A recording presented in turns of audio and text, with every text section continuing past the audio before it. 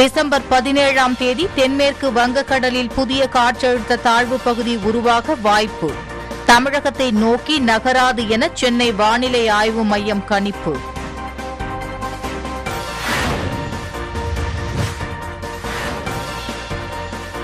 Omicron தடுப்பு நடவடிக்கைகளை தீவிரப்படுத்த வேண்டும்.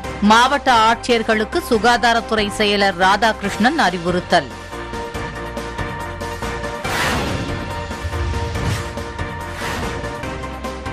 ₹3 கோடி மதிப்பில் தொடங்கப்பட்டுள்ள நடமாடும் டீ விற்பனை கடைகள். சென்னை, ஈரோடு, திருப்பூர், கோவையில் மொத்தம் 20 கடைகள் செயல்படும் என அறிவிப்பு.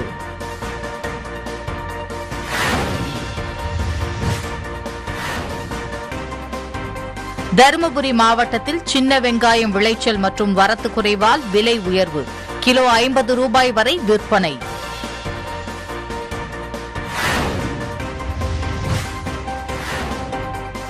திருத்துறைப்பூண்டி முத்துப்பேட்டை தர்காவில் 720ஆம் ஆண்டு சந்தனக்கூடு விழா. 1000க்கும் மேற்பட்ட பொதுமக்கள் பங்கேற்பு.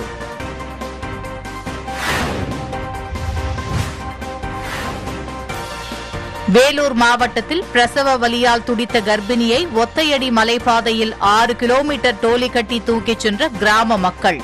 சாலை வசதி இல்லாததால் இந்த நிலை நீடிப்பதாக வேதனை.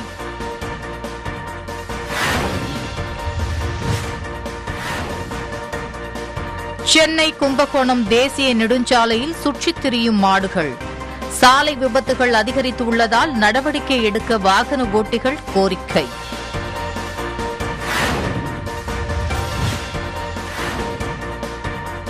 முன்னாள் அமைச்சர் தங்கமணி அவரது உறவினர்களுக்கு சொந்தமான இடங்களில் லஞ்ச ஒழிப்புத்துறை சோதனை.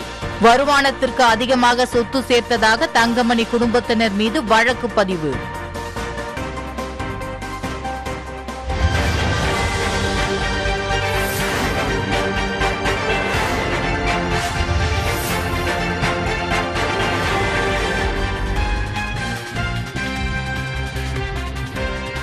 தமிழகத்தில் ஊரத்தட்டுப்பாடு நிலவுவதால் மத்திய அரசு டிசம்பர் மாதத்திற்கு கூடுதலாக 20,000 மெட்ரிக் டன் பொட்டாஸ் உரம் ஒதுக்கீடு செய்துள்ளது.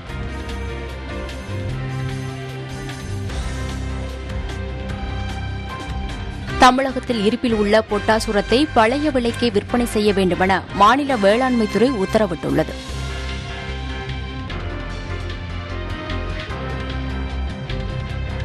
இந்தியாவில் நேற்று ஒரே நாளில் 6,984 பேருக்கு புதிதாக கொரோனா தொற்று உறுதி செய்யப்பட்டுள்ளதாக மத்திய அரசு தகவல் தெரிவித்துள்ளது.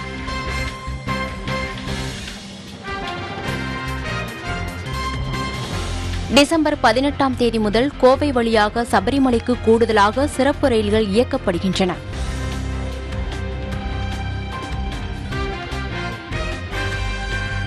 பொதுத்துறை வங்கிகளை தனியார் மயமாக்கக்கூடாது என வலியுறுத்தி நாளை மற்றும் நாளை மறுநாள் வங்கி ஊழியர்கள் வேலைநிறுத்த போராட்டத்தில் ஈடுபட உள்ளனர்.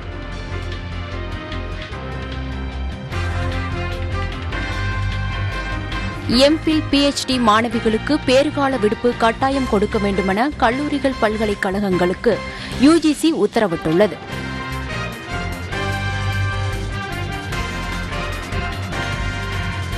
சென்னையில் ஆபரண தங்கம் சவரனுக்கு ₹184 விலை குறைந்து ₹36,152 விற்கப்படுகிறது.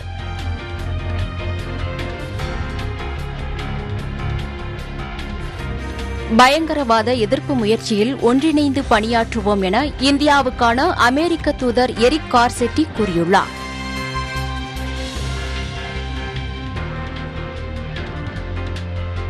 இந்தியாவும் இங்கிலாந்தும் இயற்கையாகவே நண்பர்கள் என இங்கிலாந்து பிரதமர் போரிஸ் ஜான்சன் தெரிவித்துள்ளார்.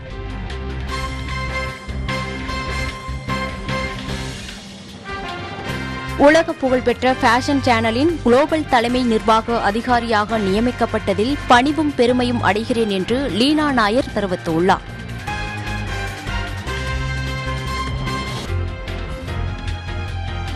உலகில் இதுவரை 77 நாடுகளுக்கு ஒமிக்ரான் தொற்று பரவியுள்ளதாக தகவல் வெளியாகியுள்ளது.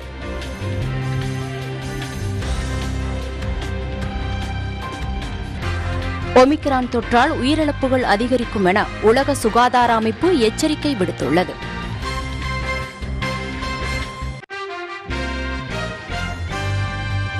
கரீபிய தீவு நாடுகளில் ஒன்றான ஹேதியில் பெட்ரோல் டேங்கர் வெடித்து சிதறிய விபத்தில் 54 பேர் உயிரிழந்துள்ளனர்.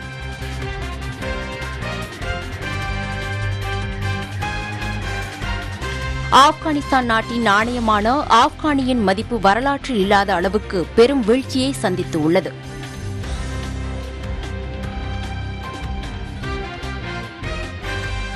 கொரோனா தடுப்பூசி செலுத்தாதவர்களை பணியிலிருந்து நீக்கும் முடிவை கூகுள் நிறுவனம் எடுத்துள்ளதாக தகவல்கள் வெளியாகியுள்ளன.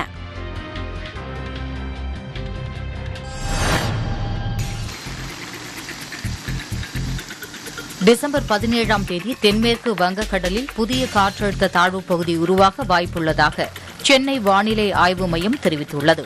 மேலும் வடகிழக்கு பருவக்காற்றின் காரணமாக இன்று டெல்டா மாவட்டங்கள், காரைக்கால், புதுக்கோட்டை மற்றும் அதனை ஒட்டிய உள் மாவட்டங்கள் மற்றும் தென் மாவட்டங்களில் ஒரு சில இடங்களில் மிதமான மழையும், ஏனைய மாவட்டங்களில் பெரும்பாலும் வறண்ட வானிலையும், ஓரிரு இடங்களில் லேசான மழையும் பெய்யக்கூடும் எனவும் தெரிவிக்கப்பட்டுள்ளது.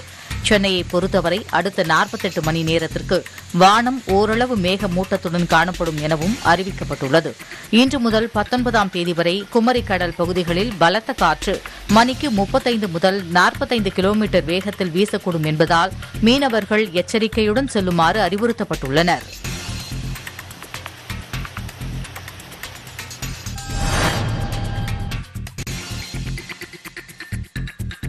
தமிழகத்தில் ஒமிக்ரான் தடுப்பு நடவடிக்கைகளை தீவிரப்படுத்த மாவட்ட ஆட்சியர்களுக்கு சுகாதாரத்துறை செயலர் ராதாகிருஷ்ணன் அறிவுறுத்தியுள்ளார்.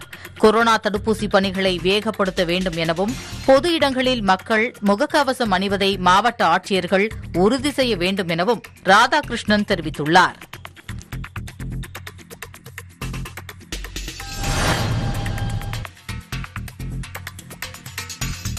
சிறு தேயிலை விவசாயிகளின் நலன் கருதியும் இன்கோசோவின் வியாபாரத்தை விரிவாக்கும் வகையிலும் தமிழக அரசின் சிறப்பு பகுதி மேம்பாட்டு திட்டத்தின் மூலம் நடமாடும் டீ விற்பனை கடைகள் அறிமுகப்படுத்தப்பட்டுள்ளன. சென்னை தலைமை செயலகத்தில் நடைபெற்ற நிகழ்ச்சியில் நடமாடும் தேநீர் விற்பனை கடைகளின் செயல்பாட்டை முதலமைச்சர் ஸ்டாலின் தொடங்கி வைத்தார். கலப்படமற்ற தரமான தேநீரை குறைந்த விலையில் பொதுமக்களுக்கு விநியோகிக்கும் வகையிலும் மலைவாழ் மக்களுக்கு வேலைவாய்ப்பு வழங்கும் வகையிலும் இந்த டீ கடைகள் விளங்கும் என தெரிவிக்கப்பட்டுள்ளது. தமிழ்நாடு சிறு குறு மற்றும் நடுத்தர தொழில்துறை சார்பில் நடமாடும் டீ கடைகள் செயல்பட உள்ளன. சென்னையில் 10 கடைகளும், திருப்பூரில் 3 கடைகளும், ஈரோட்டில் 3 கடைகளும், கோயம்புத்தூரில் 4 கடைகளும் டீ விற்பனையை மேற்கொள்ள உள்ளன.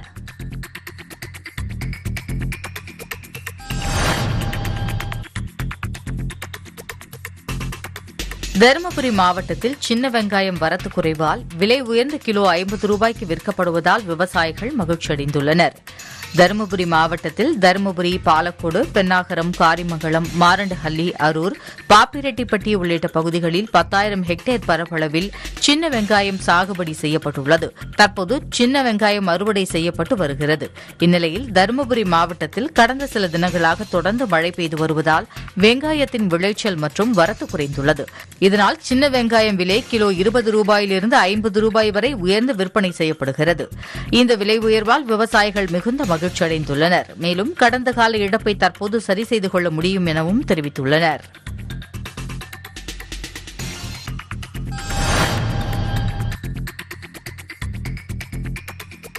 வேலூர் மாவட்டம் அணைக்கட்டு தொகுதிக்குட்பட்ட பகுதியில் கர்ப்பிணி பெண்ணை சுமார் 6 கிலோமீட்டர் தூரம் தோலி கட்டி கிராம மக்கள் தூக்கிச் சென்றனர். அத்தியூர் ஊராட்சி கலங்குமேடு பகுதிக்கு கொண்டு சென்ற மக்கள் அங்கு தயார் நிலையில் காத்துக் கொண்டிருந்த 108 ஆம்புலன்ஸின் மூலம் கர்ப்பிணி பெண் அனிதா ஊசூர் அரசு ஆரம்ப சுகாதார நிலையத்தில் அனுமதித்தனர். அங்கு அவருக்கு அழகான பெண் குழந்தை பிறந்துள்ளது. இதுபோன்ற சம்பவங்கள் அடிக்கடி நிகழ்வதாகவும், எனவே கிராமத்திற்கு சென்று வர பாதை அமைத்து தர வேண்டியும், அடிப்படை வசதிகளை மேம்படுத்தி தர வலியுறுத்தியும் அந்த பகுதி மக்கள் அரசுக்கு கோரிக்கை விடுத்துள்ளனர்.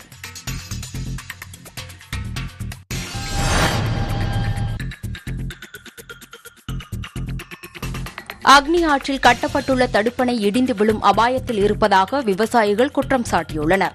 தஞ்சை மாவட்டம் ஒரத்தநாடு அருகே நெய்வேலி பகுதியில் உள்ள அக்னி ஆற்றில் கட்டப்பட்ட தடுப்பணை உறுதியாக இல்லை என்று 2017ஆம் ஆண்டு விவசாயிகள் குற்றம் சாட்டி சென்னை உயர்நீதிமன்ற மதுரை கிளையில் வழக்கு தொடர்ந்தனர்.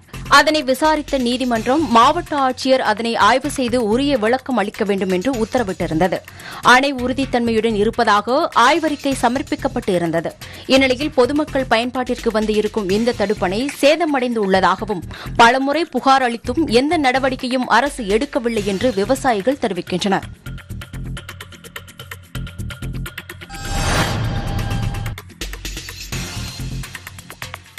கடலூர் மாவட்டம் நெய்வேலி அடுத்த கீழக்கொள்ளை கிராமம் சென்னை கும்பகோணம் தேசிய நெடுஞ்சாலையில் அமைந்துள்ளது. இந்த 4 வழி நெடுஞ்சாலையை பல்லாயிரக்கணக்கான பயணிகள் நாள்தோறும் பயன்படுத்தி வந்த நிலையில் மேய்ச்சலுக்காக விடப்படும் சுமார் 100க்கும் மேற்பட்ட மாடுகள் சாலைகளை நடமாடுவதால் போக்குவரத்துக்கு இடையூறு ஏற்படுவதாக வாகன ஓட்டிகள் புகார் தெரிவித்துள்ளனர். எனவே மாடுகளின் உரிமையாளர்கள் முறையாக பராமரிக்க வேண்டும் எனவும் இனிவரும் காலங்களில் விபத்து ஏற்பட்டால் விபத்தாக மட்டும் பதிவு செய்யாமல் கால்நடைகளின் உரிமையாளர்கள் மீதும் வழக்கு பதிவு செய்ய வேண்டும் எனவும் கோரிக்கை எழுந்துள்ளது. மேலும் சாலைகளில் சுற்றித் திரியும் கால்நடைகளை மாவட்ட நிர்வாகமும் தேசிய நெடுஞ்சாலைத்துறையும் கண்காணித்து உரிய நடவடிக்கை எடுக்க வேண்டும் என பொதுமக்கள் கோரிக்கை விடுத்துள்ளனர்.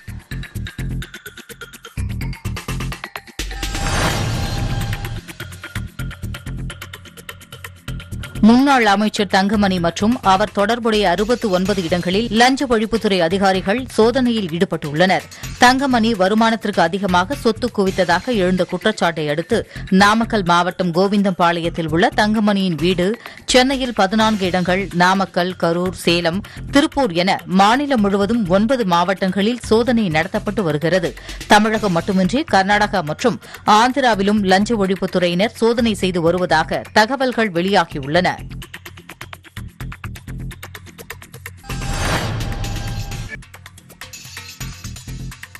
திருப்புல்லானி அருகே இலங்கையை வென்ற ராஜராஜ சோழனின் செம்பு காசுகள் கண்டெடுக்கப்பட்டுள்ளன.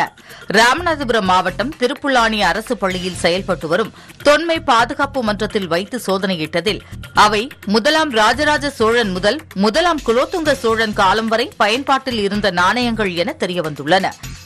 தொன்மை பாதுகாப்பு மன்றத்தை சேர்ந்த முனீஸ்வரிங்கிற மனைவி தன்னுடைய அப்பா கொடுத்ததா ஒரு 3 ஈழக்காசு கொடுத்திருந்தா.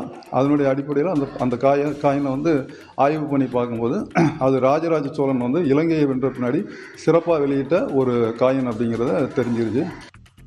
இதேபோல் ராமநாதபுரம் மாவட்டத்தில் உள்ள பெரியப்பட்டினம், தொண்டி, களிமண்குண்டு, அழகன்குளம் உள்ளிட்ட பல கடற்கரை ஊர்களில் கிடைத்துள்ளதாகவும் இதனால் கடற்கரை ஓரங்களில் தொல்லியல் துறையினர் ஆய்வு நடத்த வேண்டும் என கோரிக்கை எழுந்துள்ளது.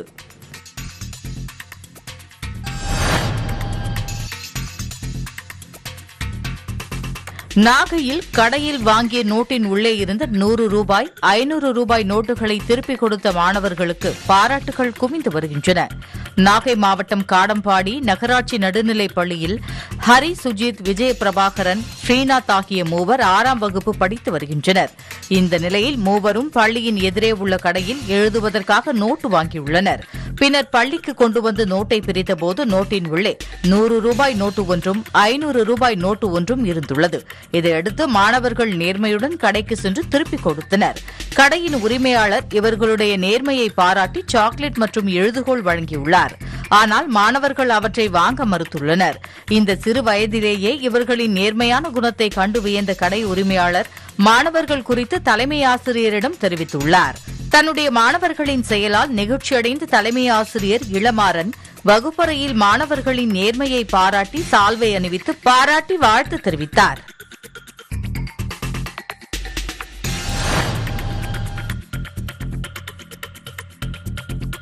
திருவள்ளூர் மாவட்டம் ஆவடி டேங்க் ஃபேக்டரி வளாகத்தில் படை உடை தொழிற்சாலை, கனரக வாகனம் தொழிற்சாலை சார்பில் ராணுவ தளவாட கண்காட்சி நேற்று தொடங்கி வரும் 19ஆம் தேதி வரை நடைபெறுகிறது. இதில் 1300 உதிரி பாகங்கள் உள்ளடக்கிய மாபெரும் கண்காட்சியை தெலுங்கானா ஆளுநர் மற்றும் புதுச்சேரி துணைநிலை ஆளுநர் தமிழிசை சவுந்தரராஜன் நேரில் வந்து பார்வையிட்டார். பின்னர் செய்தியாளர்களை சந்தித்த அவர் ஒமிக்ரான் வைரஸிலிருந்து மக்கள் பாதுகாப்பாக இருக்க வேண்டும் என்றால் அனைவரும் தடுப்பூசி போட்டுக் கொள்ள வேண்டும் என வேண்டுகோள் விடுத்தார்.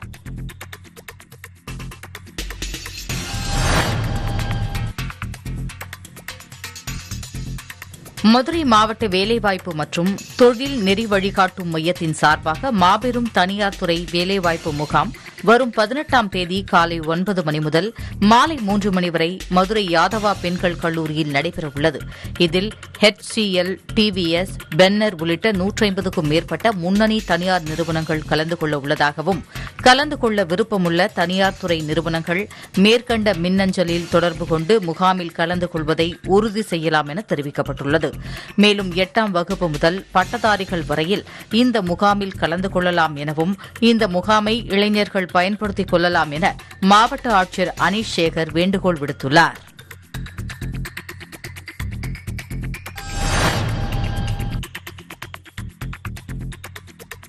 மேட்டூர் அணைக்கான நீர்வரத்து கணிசமாக குறையத் தொடங்கியுள்ளதாக பொதுப்பணித்துறை அதிகாரிகள் தெரிவித்துள்ளனர்.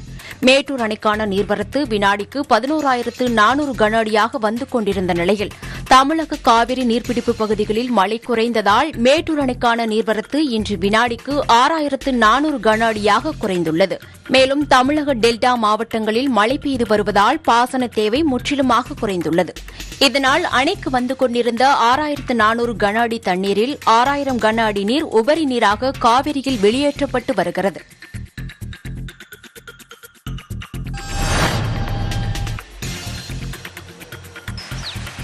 பவானிசாகர் அணைக்கு நீர்வரத்து 5,089 கன அடியாக இருந்த நிலையில் 2,908 கன அடியாக குறைந்துள்ளது.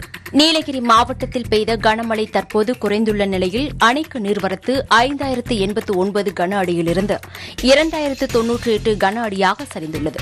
அணையிலிருந்து கீழ் பவானி வாய்க்காலில் 2,300 கன அடி நீரும் குடிநீர் மற்றும் அரக்கன்கோட்டை பாசனத்துக்கு 600 கன அடி நீரும் வெளியேற்றப்படுகிறது. அணைக்கு வரும் நீர்வரத்து அப்படியே பாசனத்துக்கு திறந்துவிடப்படுவதால் கடந்த 28 நாட்களாக தொடர்ந்து அணையின் நீர்மட்டம் 104 அடியாக நீடிக்கிறது. இதனால் கோடை காலத்தில் நீர் பற்றாக்குறை ஏற்படாது என விவசாயிகள் மகிழ்ச்சி அடைந்துள்ளனர்.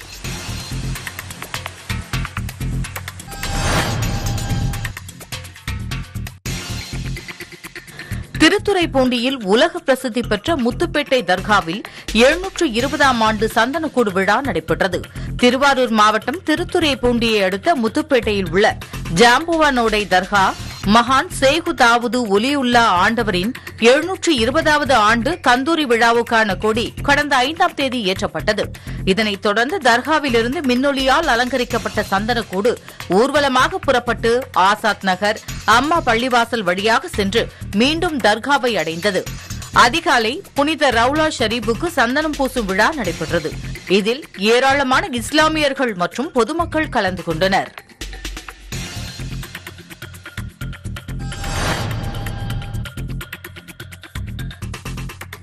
திருவள்ளூர் மாவட்டம் திருத்தணி சுப்பிரமணிய சுவாமி கோவிலில் 8 ஆண்டுகளுக்கு பிறகு தங்கத்தேரை பக்தர்கள் பயன்பாட்டிற்கு இந்து அறநிலையத்துறை அமைச்சர் சேகர் பாபு தொடங்கி வைத்தார்.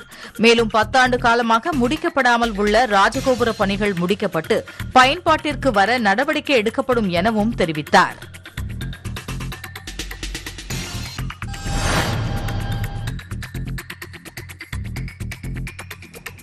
கடந்த செப்டம்பர் மாதம் நடத்தப்பட்ட 10ஆம் வகுப்பு துணைத் தேர்வு மறுகூட்டல் முடிவுகள் இன்று வெளியிடப்பட உள்ளன. இதுகுறித்து அரசு தேர்வுகள் இயக்ககம் வெளியிட்டுள்ள செய்திக்குறிப்பில் மறுகூட்டலுக்கு விண்ணப்பித்தவர்களில் மதிப்பெண் மாற்றம் உள்ள தேர்வர்களின் பட்டியல் www.dge.tn.gov.in எனும் இணையதளத்தில் பிற்பகல் 2 மணிக்கு வெளியிடப்படும் என தெரிவிக்கப்பட்டுள்ளது.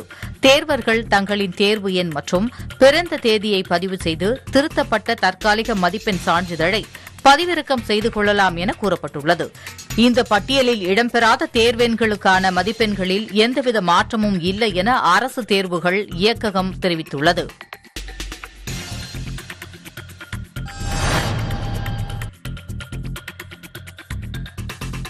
மயிலாடுதுறையிலிருந்து திருச்சிக்கு 1.5 ஆண்டுகளுக்கு பிறகு மீண்டும் எக்ஸ்பிரஸ் ரயில் சேவை தொடங்கியதால் பயணிகள் இனிப்புகள் வழங்கி கொண்டாட்டத்தில் ஈடுபட்டனர். கொரோனா ஊரடங்கு காரணமாக மயிலாடுதுறையிலிருந்து திருச்சி செல்லும் 8:15 மணி எக்ஸ்பிரஸ் ரயில் நிறுத்தப்பட்டது. 1.5 ஆண்டுகளுக்கு பிறகு தற்போது மீண்டும் இந்த ரயில் சேவை துவங்கப்பட்டுள்ளது. இந்த வகையில் இன்று காலை 8:15 மணிக்கு மயிலாடுதுறையிலிருந்து புறப்பட்ட இந்த எக்ஸ்பிரஸ் ரயில் குத்தாலம், ஆடுதுறை, கும்பகோணம், பாபநாசம், தஞ்சாவூர் வழியாக திருச்சிக்கு 10:40 மணிக்கு சென்றடைந்தது. மீண்டும் திருச்சியிலிருந்து மதியம் 12:50 மணிக்கு புறப்பட்டு மயிலாடுதுறை வந்து சேர்கிறது. தற்போது வாரவேலை நாட்களில் மட்டும் இயக்கப்படும் இந்த ரயிலால் பணிக்கு செல்பவர்களும் பள்ளி மாணவ மாணவிகளும் மகிழ்ச்சியடைந்த நிலையில் பயணிகள் ஒருவருக்கு ஒருவர் இனிப்பு வழங்கி கொண்டாடினர்.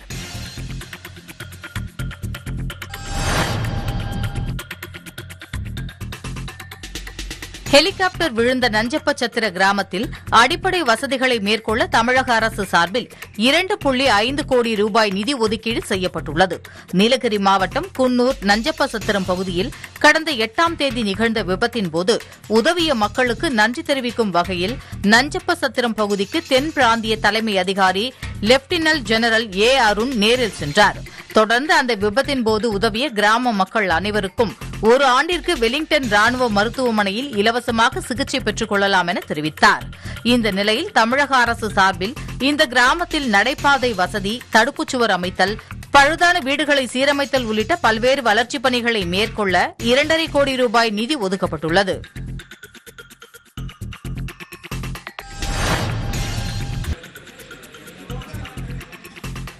நூற்றி 8 வைணவ திவ்ய தேசங்களில் ஒன்றான திருக்குறுங்குடி அழகிய நம்பிராயர் கோவிலில் கைசிக ஏகாதசி திருவிழா நேற்று விமரிசையாக நடைபெற்றது.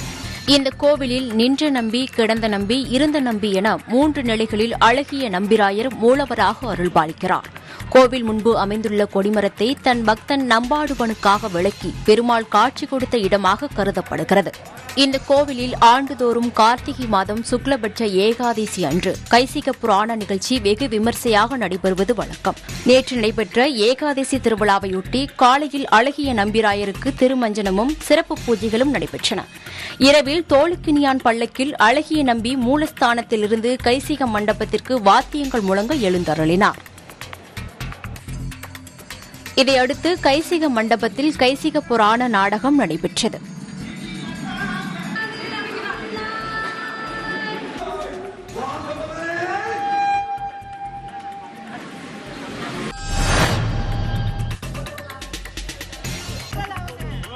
விருதுநகர் மாவட்டம் ஸ்ரீவில்லிபுத்தூர் ஆண்டாள் கோவிலில் கைசிக ஏகாதசியை முன்னிட்டு 108 போர்வை சாற்றுதல் நிகழ்ச்சி நடைபெற்றது. ஆண்டுதோறும் கார்த்திகை மாதம் சுக்லபட்ச ஏகாதசி அன்று நம்பாடுவான் என்ற பக்தனுக்கு பெருமாள் அருள் செய்ததை முன்னிட்டு குளிர்காலத்தை அனைத்து பக்தர்களுக்கு அறிவிக்கும் வண்ணமும் சுவாமிகளுக்கு 108 போர்வைகள் சாற்றப்படும் வைபவம் சிறப்பாக நடைபெறுவது வழக்கம். இந்த வைபவத்தின் போது ஒரு நாள் மட்டும் கருடாழ்வார் சன்னதியிலிருந்து புறப்பட்டு பகல் 10 மண்டபத்தில் எழுந்தருளுவார். அங்கு ஆண்டாள், ரங்கமன்னார், பெரிய பெருமாள், ஸ்ரீதேவி, பூமிதேவி ஆழ்வார்கள் ஆச்சாரியர்களுக்கு 108 போர்வை சாற்றும் வைபவம் சிறப்பாக நடைபெறும். இந்த ஆண்டும் வைபவம் அதிகாலை சிறப்பாக நடைபெற்றது. இதில் ஏராளமான பக்தர்கள் சுவாமி தரிசனம் செய்தனர்.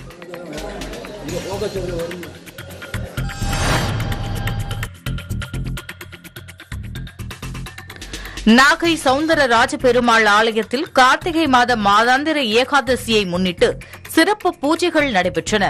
19வது திவ்ய தேசமான நாகை சவுந்தரராஜ பெருமாள் ஆலயத்தில் கார்த்திகை மாதத்தை ஒட்டி சவுந்தரராஜ பெருமாளுக்கு சர்வ ஆபரணங்கள் அணிந்து சிறப்பு அலங்காரத்தில் ஆலய உட்புறத்தில் சுவாமி உலா நடைபெற்றது. முன்னதாக பால், பன்னீர், சந்தனம், பஞ்சாமிர்தம், தயிர் உள்ளிட்ட பொருட்களை கொண்டு சிறப்பு அபிஷேக ஆராதனை செய்யப்பட்டு மகா தீபாராதனை காண்பிக்கப்பட்டது. இதில் திரளான பக்தர்கள் கலந்து கொண்டு சுவாமி தரிசனம் செய்தனர்.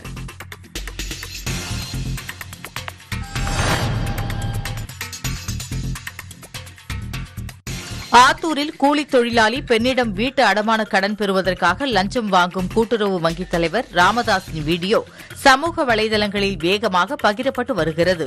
சேலம் மாவட்டம் ஆத்தூர் ராணிப்பேட்டை பகுதியைச் சேர்ந்தவர் ராமதாஸ். இவர் கூட்டுறவு நகர வங்கி தலைவராக பணியாற்றி வருகிறார். இவர் பாலக்காடு பகுதியைச் சேர்ந்த பெண் ஒருவரிடம் 7000 ரூபாய் லஞ்சம் கேட்கும் வீடியோ தற்போது வெளியாகியுள்ளது. இதுகுறித்து சேலம் மண்டல இணைப்பதிவாளர் மலர்விழியிடம் கேட்டபோது சம்பந்தப்பட்ட பெண்ணிற்கு செப்டம்பர் மாதம் கடன் வழங்கப்பட்டிருப்பதாகவும் வீடியோ நம்பகத்தன்மை குறித்து விசாரணை நடைபெற்று வருவதாகவும் தெரிவித்தார்.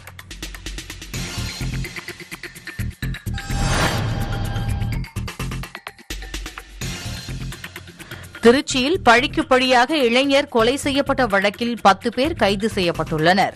திருச்சி பொன்மலைப்பட்டி பொன்னேரிபுரத்தைச் சேர்ந்த பெலிக்ஸ் என்பவர் கடந்த ஞாயிற்றுக்கிழமை லோடு ஆட்டோவில் சென்று கொண்டிருந்தபோது வழிமறித்த மர்ம கும்பல் அவரை சரமாரியாக தாக்கியுள்ளது.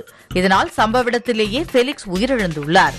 இதுகுறித்து விசாரணையில் இறங்கியதில் திருச்சி பொன்மலைப்பட்டி கடைவீதியில் கடந்த செப்டம்பர் மாதம் சின்ராஜ் என்பவர் வெட்டி படுகொலை செய்யப்பட்ட சம்பவத்தில் கைதாகி சிறையில் அடைக்கப்பட்டிருக்கும் அலெக்ஸ் என்பவரின் தம்பிதான் இறந்த பெலிக்ஸ் என்பது போலீசாருக்கு தெரியவந்துள்ளது.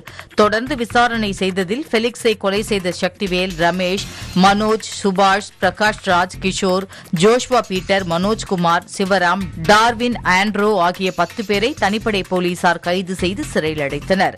இதில் சக்திவேல், ரமேஷ் ஆகியோர் சின்ராஜின் உறவினர்கள் என்பது குறிப்பிடத்தக்கது.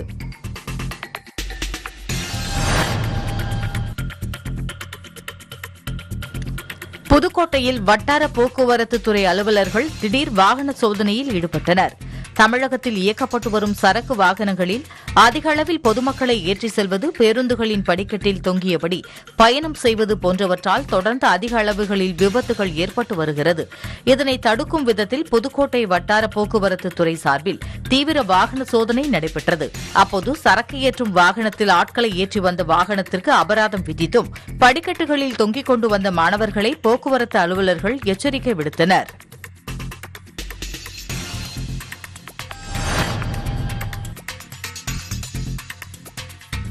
வெடிப்பொருட்களுடன் பிடிப்பட்ட விடுதலை புலிகள் அமைப்பைச் சேர்ந்த 4 பேரை விடுதலை செய்து பூந்தமல்லி சிறப்பு நீதிமன்றம் தீர்ப்பு வழங்கியுள்ளது.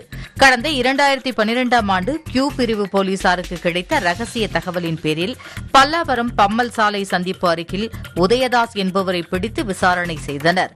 அப்போது உதயதாசிடம் வெடிகுண்டுகளை வெடிக்க செய்யும் சில பொருட்கள் இருந்தது தெரியவந்தது. இதனையடுத்து கைது செய்யப்பட்ட அவரிடம் பெறப்பட்ட வாக்குமூலத்தின் அடிப்படையில் மேலும் 6 பேரை போலீசார் கைது செய்தனர். இதுகுறித்த வழக்கு பூந்தமல்லியில் உள்ள வெடிகுண்டு வழக்குகளை விசாரிக்கும் சிறப்பு நீதிமன்றத்தில் நடைபெற்று வந்தது. இதில் தீர்ப்பு வழங்கிய நீதிபதி வேல்முருகன் வழக்கில் தொடர்புடைய உதயதாஸ், சேரா, கிருஷ்ணமூர்த்தி, மகேஸ்வரன் ஆகிய 4 பேரையும் விடுதலை செய்து உத்தரவிட்டார்.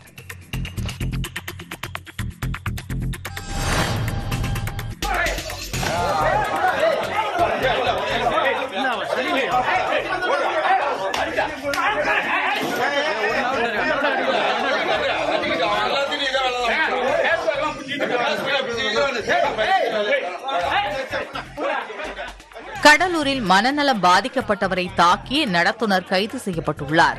கடலூர் மாவட்டம் விருத்தாச்சலம் பேருந்து நிலையத்தில் நின்ற தனியார் பேருந்தில் 3 நாட்களுக்கு முன்பு சுமார் 40 வயது மதிக்கத்தக்க மனநலம் பாதிக்கப்பட்டவர் ஒருவர் ஏறியுள்ளார். அப்போது நடத்துனர் அவரிடம் டிக்கெட் கேட்டுள்ளார். மனநலம் பாதிக்கப்பட்ட நிலையில் இருந்த அவர் நடத்துனரை தாக்கியுள்ளார். இதனால் ஆத்திரமடைந்த தனியார் பேருந்து நடத்துனர்கள் இருவர் மனநோயாளியை சரமாரியாக தாக்கி புறக்காவலில் ஒப்படைத்தனர். போலீசாரின் விசாரணையில் அவர் மனநலம் பாதிக்கப்பட்டவர் என உறுதி செய்யப்பட்டதை அடுத்து போலீசார் எந்தவித நடவடிக்கையும் எடுக்காமல் அனுப்பி வைத்தனர். இந்நிலையில் பயணி ஒருவர் இந்த வீடியோவை சமூக வலைதளங்களில் வைரலாக்கியதால் வீடியோவின் உண்மைத்தன்மையை விசாரித்து விருத்தாச்சலம் போலீசார் வீரமணி, பழனி ஆகிய இருவர் மீதும் வழக்கு பதிவு செய்து விசாரணை நடத்தி வருகின்றனர்.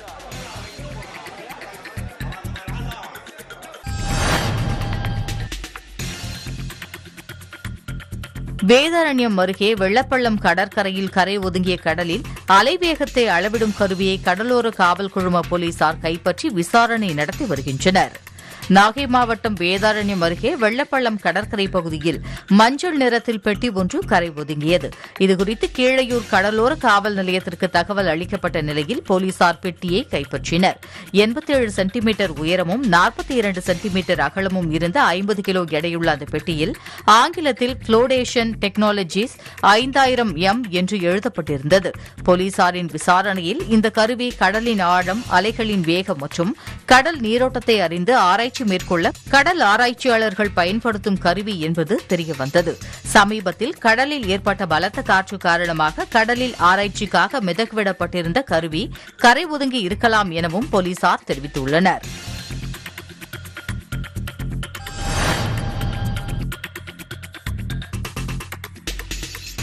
ஸ்ரீவில்லிபுத்தூர் சதுரகிரி சுந்தர மகாலிங்கம் கோவிலுக்கு செல்ல பக்தர்களுக்கு 4 நாட்கள் அனுமதி அளிக்கப்பட்டுள்ளது. விருதுநகர் மாவட்டம் ஸ்ரீவில்லிபுத்தூரில் உள்ள புகழ்பெற்ற சதுரகிரி சுந்தர மகாலிங்கம் கோவிலில் பிரதோஷம், பௌர்ணமி மற்றும் அமாவாசை ஆகிய தினங்களையொட்டி பக்தர்கள் 4 நாட்கள் சுவாமி தரிசனம் செய்ய அனுமதி வழங்கப்பட்டுள்ளது.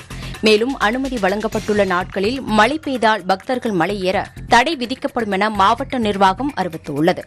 கடந்த 2 மாதங்களுக்கும் மேலாக தொடர் மழையால் கோவிலுக்கு செல்லும் நீரோடை பகுதிகளில் நீர்வரத்து அதிகமாக இருந்ததால் பக்தர்களின் பாதுகாப்பு கருதி சுவாமி தரிசனம் செய்ய அனுமதி மறுக்கப்பட்டிருந்தது குறிப்பிடத்தக்கது.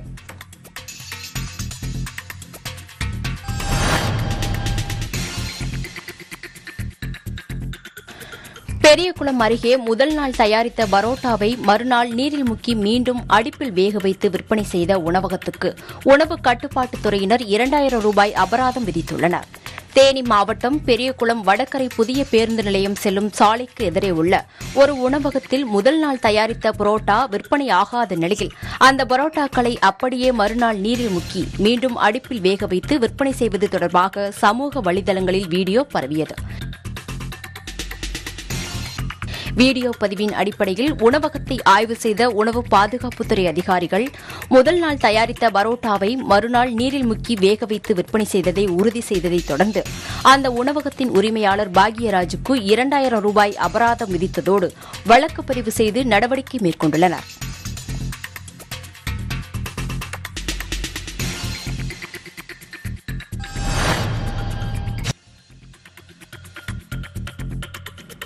காஞ்சிபுரம் மாநகராட்சி பகுதியில் மழைநீர் கால்வாயில் கழிவுநீர் கலந்ததால் தாங்க முடியாத நெடியால் வர்த்தக நிறுவனங்கள் மூடப்பட்டுள்ளன. காஞ்சிபுரம் மாநகராட்சி பகுதியில் மழைநீர் தேங்கியது. இதன் காரணமாக ஜவஹர்லால் வீதி பகுதியில் உள்ள மழைநீர் வடிகால் வாயினை சீரமைக்கும் பணி நடந்து வருகிறது. இந்த பணிகளுக்காக வடிகால் வாயின் மேற்பரப்பில் இருந்த கான்கிரீட்டுகள் அகற்றப்பட்டன.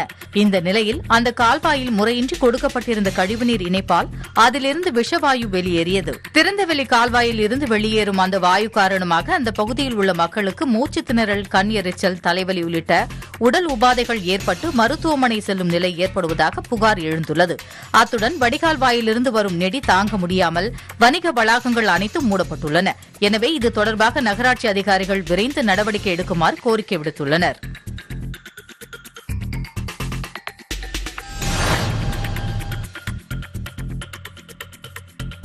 குமரி மாவட்டத்தில் திமிங்கல உமிழ்நீர் கட்டி விற்பனை செய்யப்படுவது அதிகரித்து வரும் நிலையில் போலீசார் தனிப்படை அமைத்து கண்காணித்து வந்தனர்.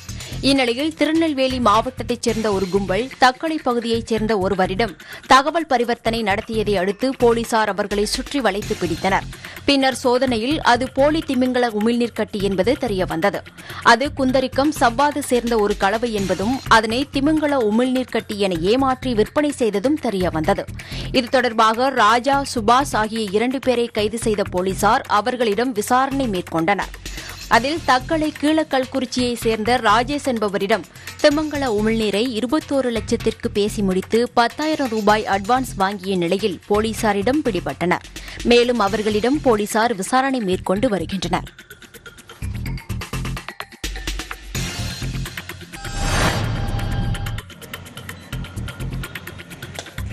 குன்னூரில் நடந்த ஹெலிகாப்டர் விபத்தில் உயிரிழந்த முப்படை தளபதி மற்றும் படை வீரர்களுக்கு அஞ்சலி செலுத்தும் விதமாக அனந்த பத்மநாபன் என்பவர் அங்க பிரதட்சணம் செய்தார்.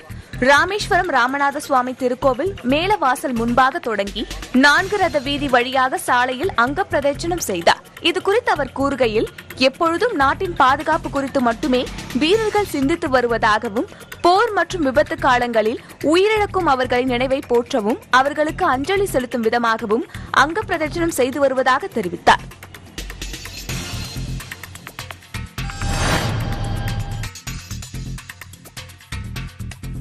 கோவை ஆனைக்கட்டி சாலை கணுவாயை அடுத்த ராகவேந்திரா நகர் பகுதியில் மலையிலிருந்து இறங்கிய யானை ஒன்று சாலையில் ஹாயாக நடந்து சென்றது.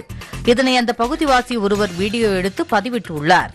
யானை நெடுஞ்சாலையில் சென்றபோது யானையை கண்டு அச்சமடைந்த வாகன ஓட்டிகள் வெகு தூரத்திலேயே வாகனத்தை நிறுத்தினர்.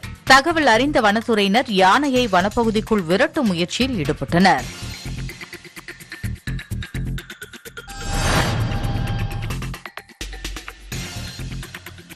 நெல்லை மாவட்டம் திருநெல்வேலி நாகர்கோவில் 4 வழி சாலை பழவூர் அருகே போலீசார் வாகன சோதனையில் ஈடுபட்டிருந்தனர். அப்போது விதிமுறைகளை மீறி அதிக பாரங்களை ஏற்றி சென்ற 9 லாரி ஓட்டுநர்கள் கைது செய்யப்பட்டனர். மேலும் அவர்களிடமிருந்து லாரிகள் பறிமுதல் செய்யப்பட்டு காவல் நிலையம் கொண்டு செல்லப்பட்டது.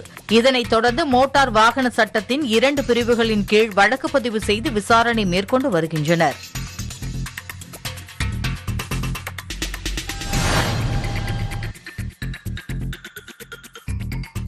மயிலாடுதுறை மாவட்டம் குத்தாலம் தாலுகா ஆனாங்கூர் கிராமத்தைச் சேர்ந்தவர் இலக்கியா. இவர் 2 குழந்தைகளுடன் அரையபுரத்தில் உள்ள தாய் வீட்டில் தங்கியுள்ளார். இந்நிலையில் கணவர் வீட்டின் கதவு உடைக்கப்பட்டு பீரோவில் இருந்த 6 பவுன் தாலி செயின், 800 கிராம் மதிப்புள்ள வெள்ளி விளக்குகள் மற்றும் LED டிவி ஆகியவை கொள்ளையடிக்கப்பட்டுள்ளது. புகாரின் பேரில் போலீசார் வழக்கு பதிவு செய்து விசாரணை மேற்கொண்டுள்ளனர். மேலும் கைரேகை நிபுணர் வரவழைக்கப்பட்டு சோதனை நடத்தப்பட்டது.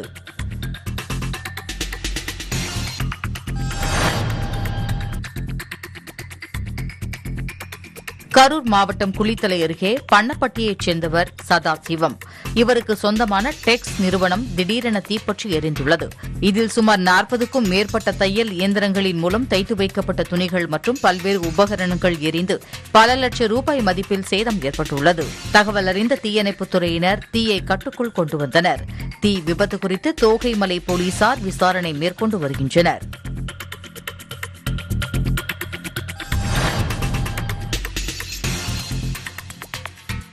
மயிலாடுதுறை மாவட்டம் சீர்காழி பகுதியில் சந்தேகத்திற்கிடமாக நின்ற இளைஞர் ஒருவரிடம் போலீசார் விசாரணை செய்தனர். விசாரணையில் அவரது பெயர் தட்சிணாமூர்த்தி என்பதும் அவர் கஞ்சா விற்பனை செய்வதும் தெரியவந்தது. இதையடுத்து உடனடியாக அவரை கைது செய்த போலீசார் அவரிடமிருந்து 53 பாக்கெட்டுகளில் இருந்த 500 கிராம் எடையுள்ள கஞ்சாவை பறிமுதல் செய்து விசாரணை மேற்கொண்டு வருகின்றனர்.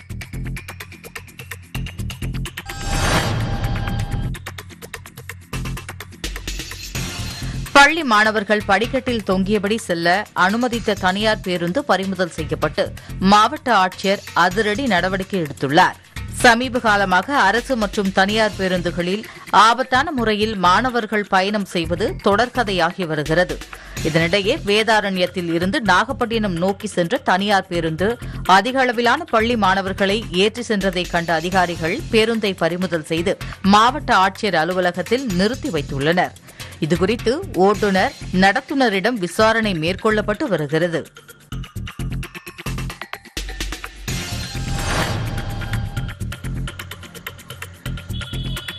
நாமக்கல் மாவட்டம் பரமத்தி வேலூர் அருகே உள்ள மாவுரெட்டியில் கோரைப்பாய் கிடங்கில் கொள்ளையடிக்க சென்ற 5 பேரை பரமத்தி வேலூர் காவல்துறையினர் கைது செய்தனர்.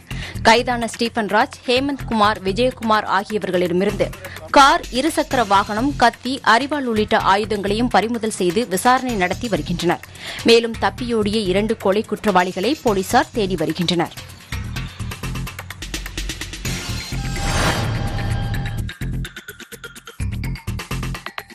கள்ளக்குறிச்சி மாவட்டம் திருக்கோவிலூர் ஊராட்சி ஒன்றியம் அத்திப்பாக்கம் கிராமத்தில் உள்ள ஏரியில் மீன் குத்தகை விட்டதில் முறைகேடு நடைபெற்றதாக கிராம மக்கள் மாவட்ட ஆட்சியர் உள்ளிட்ட அதிகாரிகளிடம் புகார் மனு அளித்துள்ளனர்.